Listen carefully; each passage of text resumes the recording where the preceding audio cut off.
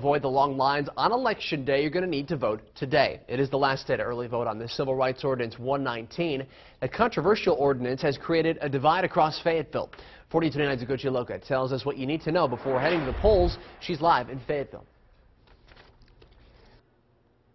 Yeah, if you haven't already early voted on the Civil Rights Ordinance 119, you still can today. You can walk through these doors here at the Washington County Courthouse at 8 a.m. to cast your vote. Now, this is fall video of residents protesting against the Civil Rights Ordinance back in August.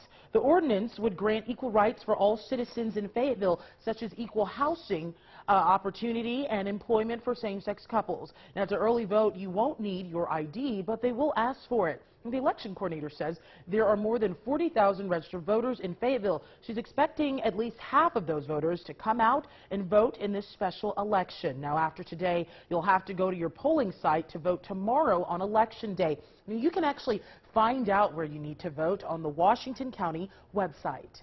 Live in Fayetteville, Ugochi Loka, 4029 News. All right, Ugochi, and early voting polls